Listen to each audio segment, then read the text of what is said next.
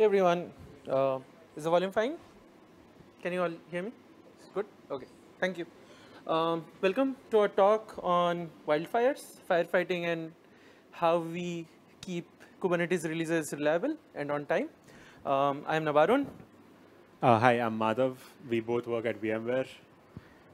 So before we begin our talk, some golden rules from the community. Please follow the code of conduct, which essentially boils down to please be kind and respectful to everyone, and don't do or say anything that you might regret because everything is being recorded. I do it almost every day in my community meetings. So for the virtual audience, we do have closed captioning. So if you are watching it online, please do enable that. Now, who are we? I'm Madhav. I work as an engineer at VMware. I'm also a technical lead of SIG contributor experience. If you don't know what that is, it's a special interest group within the Kubernetes community. And yeah, Nabarun. I'm Nabarun. I am one of the Kubernetes steering committee members, and I am also a Kubernetes SIG contrib chair, and I do a lot of Kubernetes SIG release stuff. Before we start, to whoever uses Kubernetes, please start using registry.ktest.io. ktest.gset.io is frozen now, and it would soon go away. You won't be able to access the registry anymore.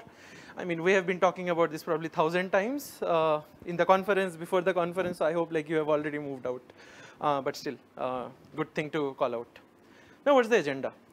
We will show you how Kubernetes releases happen. Then we will go to set some context on why we are giving this talk. We will talk about what goes right when we try to fix fires in the community, what can we improve, and what you can take away from this talk for your projects. So to start with, how is Kubernetes released? When is Kubernetes released? So we release Kubernetes every 4 months. We do approximately 3 releases a year. And it's a very elaborate song and dance of people and processes. And there's a big mix of both. Now, about the people.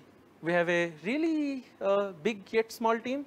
We are always short of hands, but we do have some verticals in the release team who handle like some specific areas of the release. The release lead is basically the coordinator for everyone. Branch manager cuts tags. The bug triage team does triage. CI signal team takes care of our CI. Comms team writes basically the blogs that you see at the end of the release, the feature blogs, the release blog. The docs team handles all the docs that users consume. The enhancements team takes care of, or like they ensure that all the features that are going into the release have all the requirements set. And the release notes team essentially prunes all the change log into beautiful release notes that you see at the end of a release. Now, about the process. It is scary. Let me try to make it easy for you. Well, it is still scary.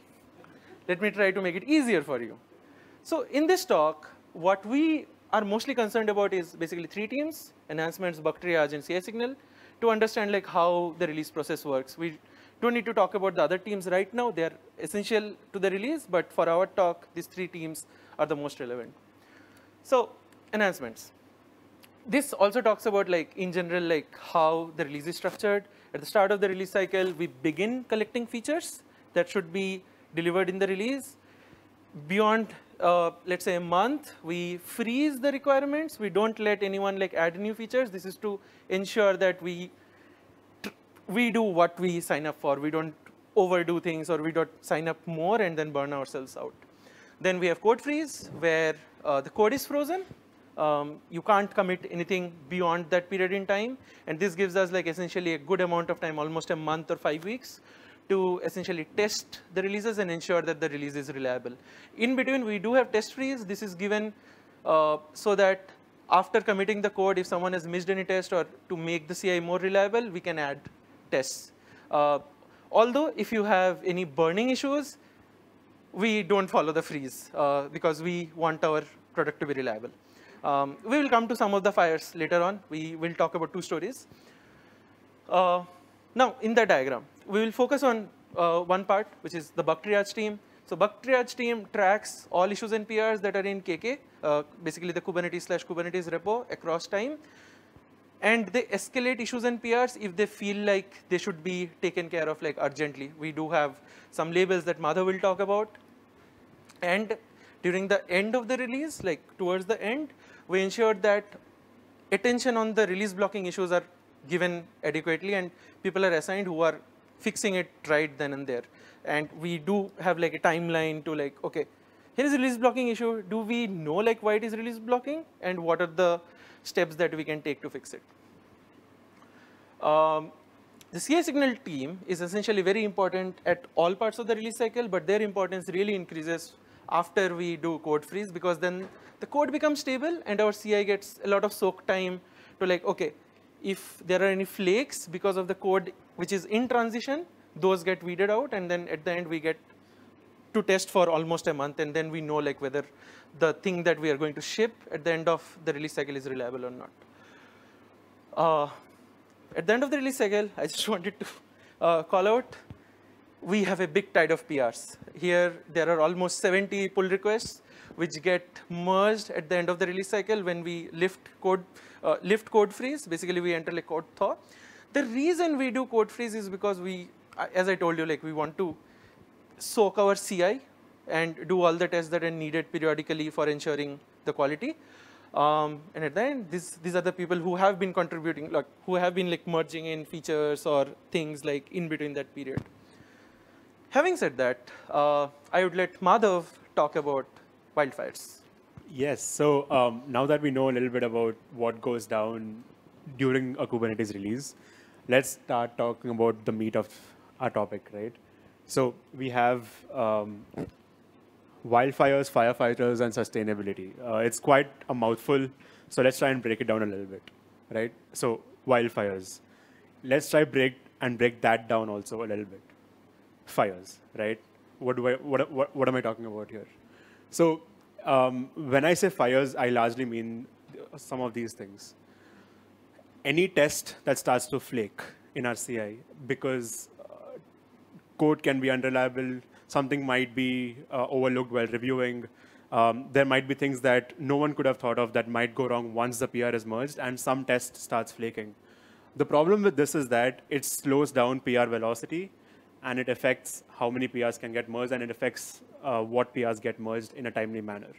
So that's one type of fire. Then we have a failing test, meaning it's not flaking, it might not pass, it might not fail. It might not occasionally pass, it's just going to fail throughout the time, right? And we are going to see some examples of this soon. And then we have a release blocker. This is stop everything. It doesn't matter what freeze we are in. We need to fix this so that we can ship Kubernetes on time to our users. And these are issues which sometimes might require collaboration across communities. It might require collaboration across various groups that we will soon see. And there are other types of fires that you might come across in the community that we won't look at today, such as regressions. Regressions as something, are sort of a special case that is something went wrong after it got merged or after we shipped something. This is actually something that we will talk a little bit about very soon because it was a very interesting case in the latest Kubernetes release, that is 1.27. And you have, the usual bug, which something got merged, which it shouldn't have, not to blame anyone, but we need to fix it because we can't fix something which has bugs. Don't quote me on that. So flakes and failing tests can often be release blockers, right? Now, when I say wildfire specifically, I'm going to be talking about release blockers. And release blockers have, by and large, the following characteristics. To fix release blockers, you might require inter-domain collaboration. So in the case of the Kubernetes community, what I mean is collaboration across things. So for example, scalability regressions might have collaboration from the advising. The scalability group might advise something, and let's say API machinery or Node would have to work with them to fix that. It might even require inter-community collaboration. We very often collaborate with the Go community to try and bring our releases back on track when something breaks, when a new Go version is released. There are some very exciting developments happening in that area. And then, most importantly, fixing and solving release blockers for the most part requires specialized, undocumented context and knowledge that only a few folks in our project have, only a few project veterans possess. And there are valid reasons for this, but it might start to get unsustainable to the point where we might have to do something really quickly. So usually release blockers happen towards the end of a release cycle, but not usually, not necessarily. So for example, if I look at the distribution of release blockers for 1.24, a lot of the release blockers happen towards the end, but for 1.27, you can see there are quite a few even along the middle there, which is fine, but when it happens towards the end, that's where things start to get really scary, because as and when you reach the end of a release cycle, you have lesser and lesser time to get confidence that our CI is actually conveying what we want it to convey. Okay, so that's about wildfires, right? Firefighters. What do I mean by the term firefighters? So firefighters typically get things back on track somehow. We'll see what somehow means, right? By taking a few examples of what has happened in the recent past. They have specialized and cross-cutting knowledge of the project. And typically, but not always, they don't really own the component that is on fire. These are the folks who sort of do whatever is necessary to get things back on track, using the specialized and cross-cutting knowledge that folks who actually own the component might not necessarily have because of lack of time spent in the project or for whatever valid reason that you might think of. So firefighters help with wildfires, and the area on fire is typically not owned by the firefighter. And this is the crux of the problem. Because if we have a small set of firefighters and one of them leaves, or a few of them leave, we might not be left in a good position for a release that might happen soon. Okay, so what's the typical flow of fighting a wildfire, right? Like, we have largely two things. You have triage and root cause, and then you have the actual fix. Now, both of these things can encompass, might have the following characteristics. So the triage or the fix or both might be isolated to a specific component of the project. So, if it's isolated, it might be easier to get done and fix. It might require cross-area collaboration. So in the Kubernetes project's case, it might require cross-SIG collaboration. So area X would have to work with a different area Y. So for example, network might have to work with, let's say, Node to fix some kube proxy issue that came up, right, for example. Or it might require cross-community collaboration. So if Go releases a version and Kubernetes bumps the Go version, very often things break. It might not break as often now, thankfully, because of some nice things that are happening. But we often work with the Go team. And we often work with the static analyzer team, the community there, or any tool that Kubernetes relies on, and not just any tool, any dependency that Kubernetes might rely on as well. And the triage and RCA stage is typically where people who fix fires don't really own the component. So this is where the problem might lie, right? And I wanted to sort of validate my understanding of that. So we sort of went and got some data from the last few releases, that is from 1.24 to 1.27. And if you look at the fires that occurred, and we look at the percentage of triagers who don't own the fire, it's the majority there. And we look at the percentage of folks, that is the people who actually go and fix the fire, most of them do own the component. So a lot of the unsustainable firefighting might happen in the triage and RCA stage and not really in the fix stage. So it's kind of like, okay, we need to do something. Let's figure out what we need to do. So if I am someone who doesn't own a component, I'm like, okay, this is the root cause of it. Post the root cause, publish it in a place which is accessible, and then someone who actually owns the component goes ahead and fixes it. Okay, now, sustainability, which is probably the most important thing we're here to talk about in our community. Sustainability, there is a surprising amount of research out there in academia which talks about sustainability in open source projects. One such is like Elinor Ostrom. She won the Nobel Prize in economics. So in her work, As long as the average rate of withdrawal does not exceed the average rate of replenishment, our system is not going to be sustainable, or like the other way around if you want to remove the negative there. So that being said, in the Kubernetes project, specifically for the Kubernetes/Kubernetes repository, the number of committers per release is on average is increasing. That is, this is from 1.24 to 1.27.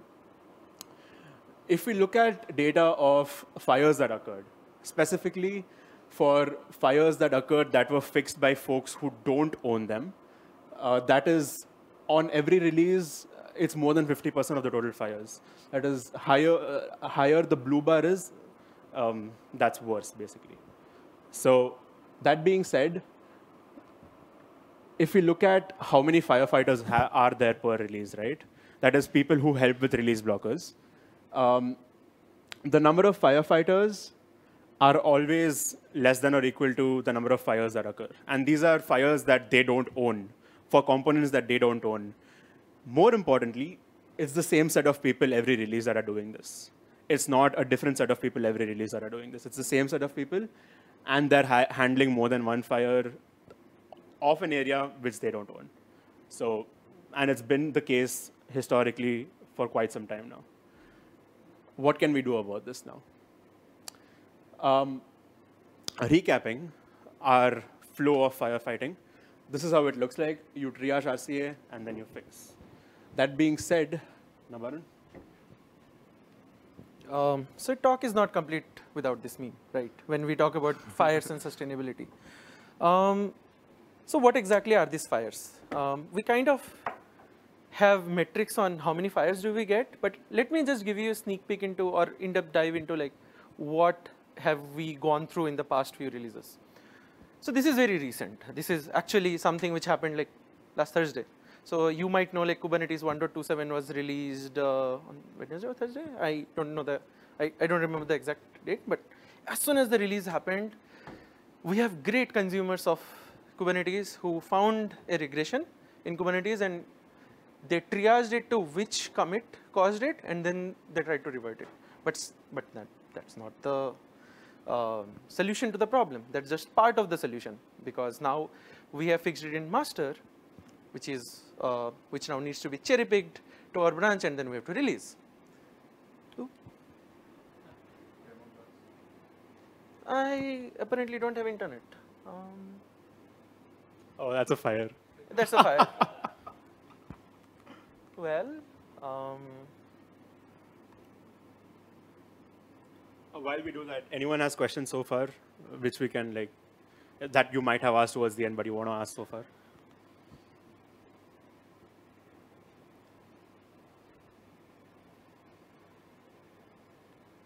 it looks like we are missing only a few slides, but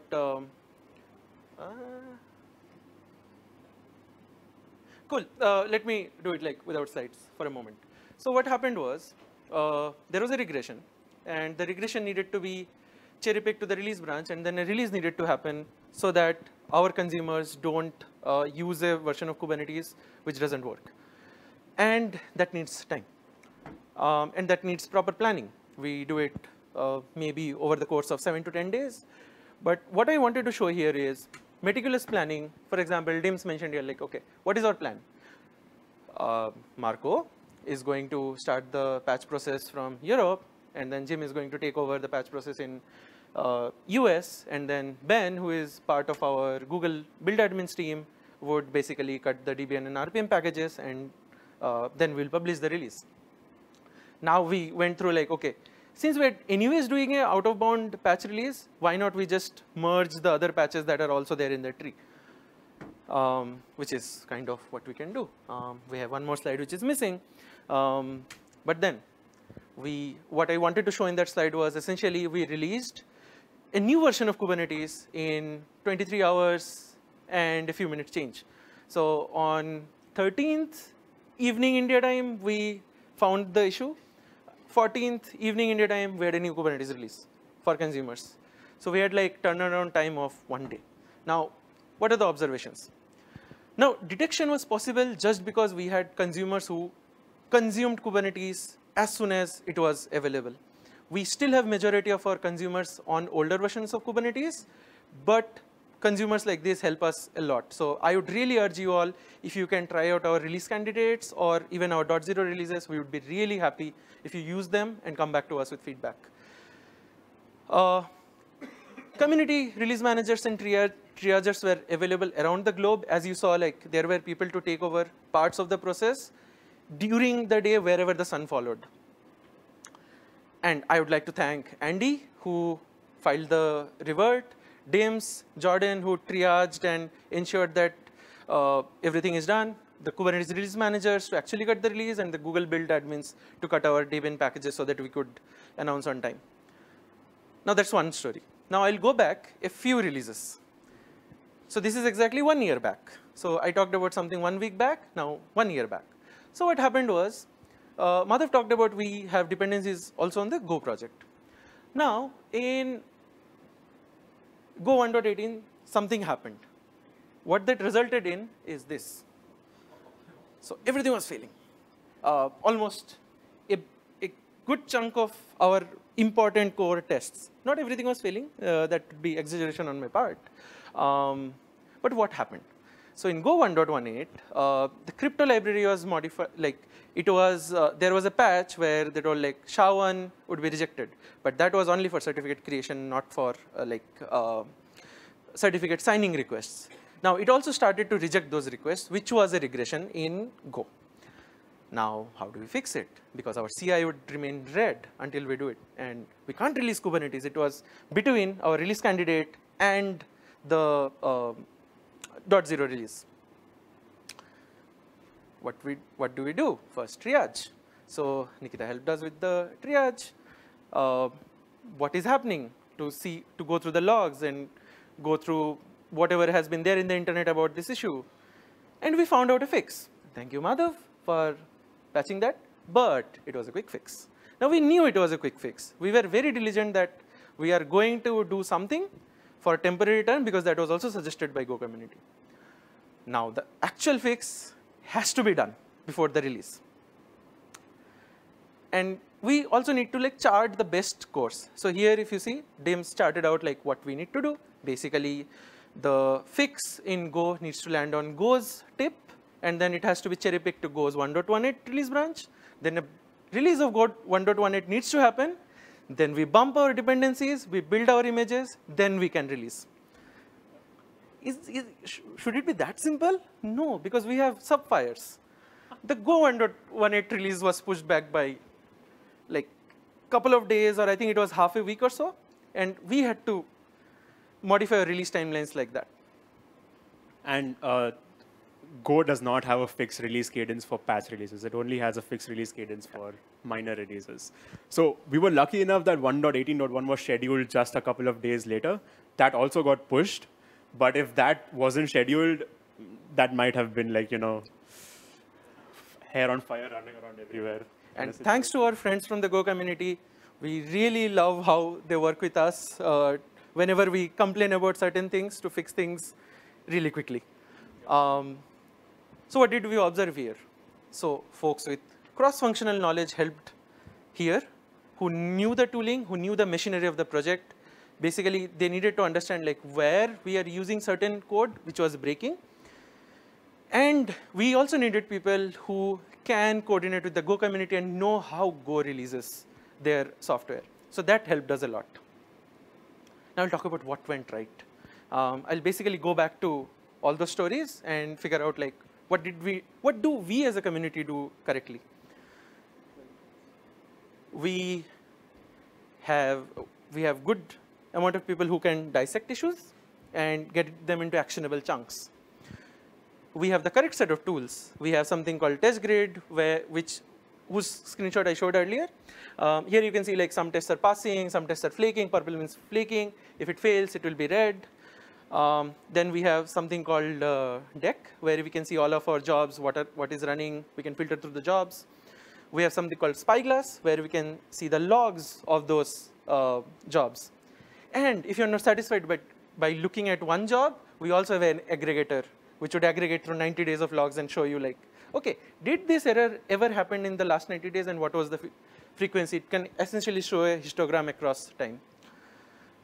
Another thing we have correct is we have a really great diverse set of contributors. This is just the top 25 list. I have missed a lot of countries here, but I just wanted to chart out like our diversity. Like we have contributors across the globe. What do we do good again? Like we have a great set of people.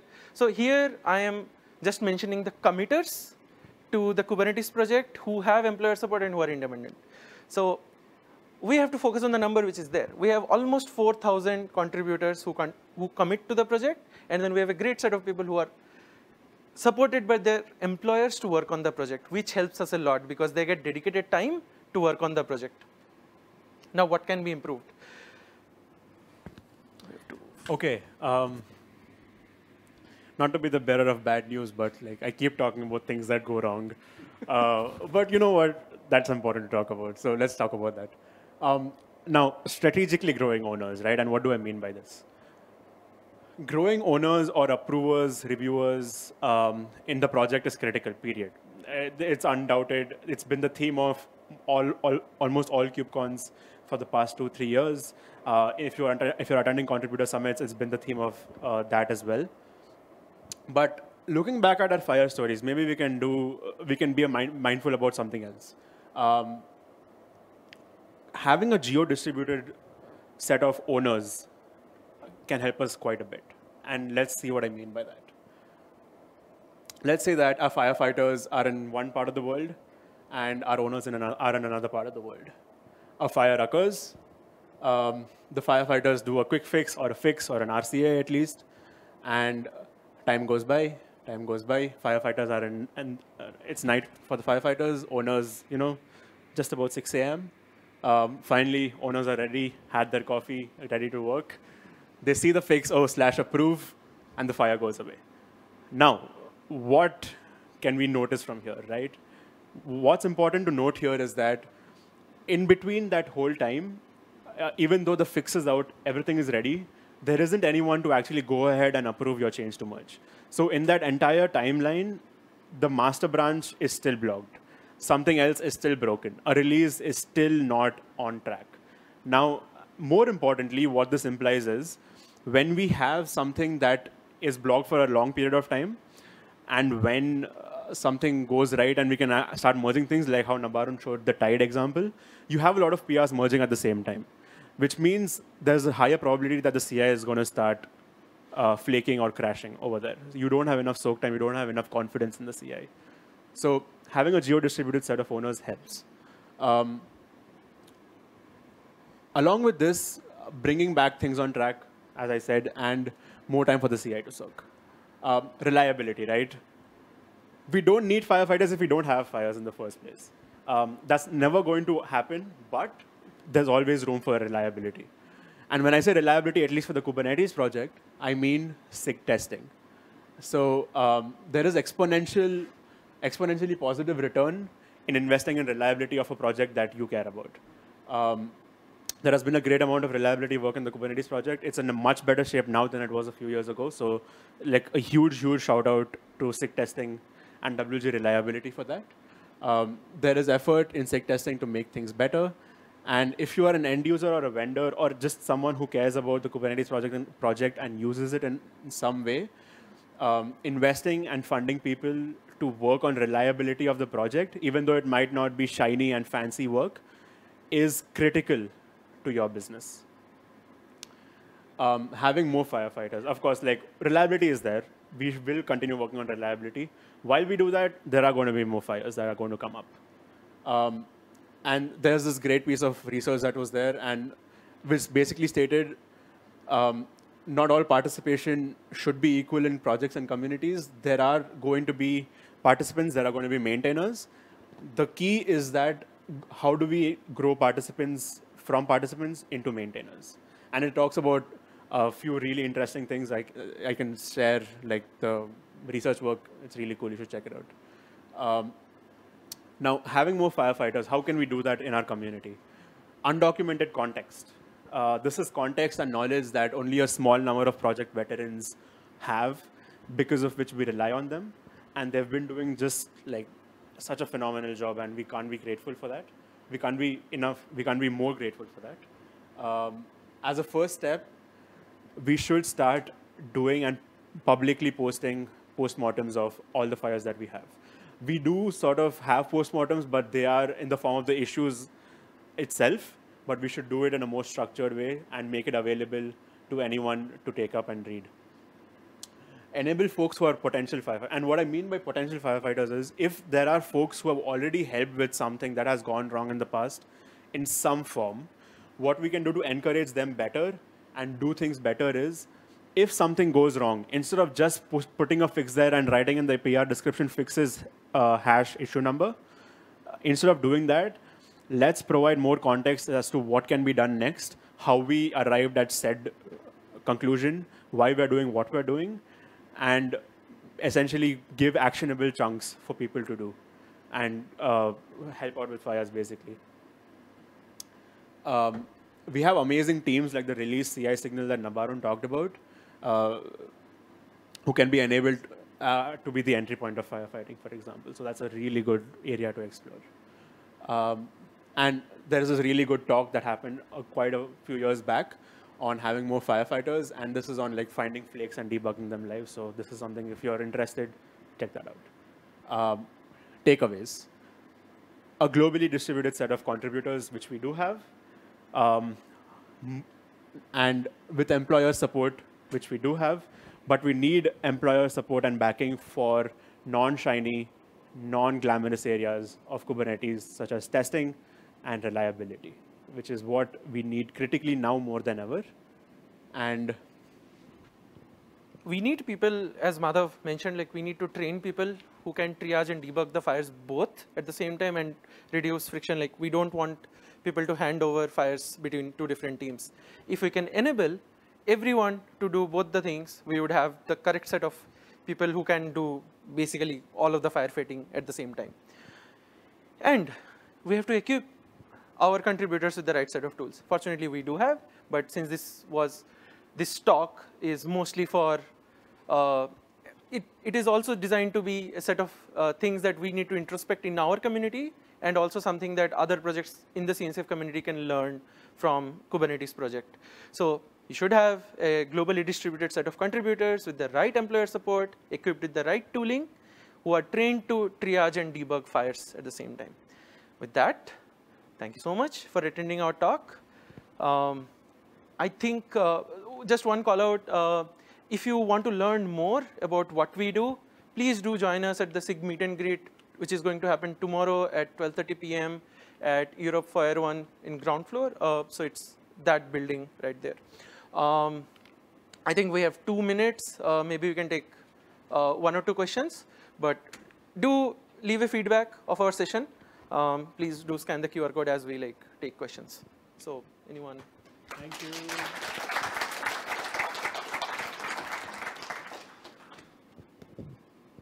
Any questions?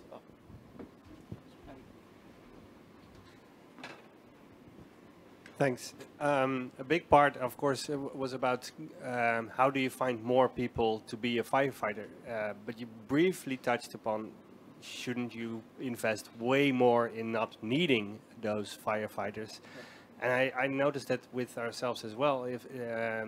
If I celebrate the fixing the bugs too much, we get people who only fix stuff instead of, hey, let's prepare and look ahead and that sort of. And you also mentioned it, the people that actually fixed it, you called them by name, but not the ones that did all that other work. And yeah, maybe that's something that I definitely need to learn a bit more on, but I don't know, maybe. So in the examples that we showed, we had a set of triagers and fixers both at the same time. So if you see the regression, who triaged it? Andy triaged it. Dims and Jordan planned it, and then who made the Kubernetes release? The release managers and Google build admins. Now, to your previous question, how do we not incentivize people to make more mistakes? People can make mistakes, but that's where the right set of tooling and investment into integration testing comes into picture. So in the Kubernetes community, we have unit tests, integration tests, E2E tests, and we do have like conformance tests as well. Sometimes it does happen that something passes by, and that's where like we need to introspect like or do a retro whenever we do a postmortem. If we see like something was missed, then we like write a test for it, and then so that it doesn't happen again. Although we can't control situations where, for example, the Go regression. So that is something which our tests actually caught because we did not ship it to the customers. Yeah, I think we are done. But we're around here. We are in the hallway, so if you wanna feel free to ask any questions.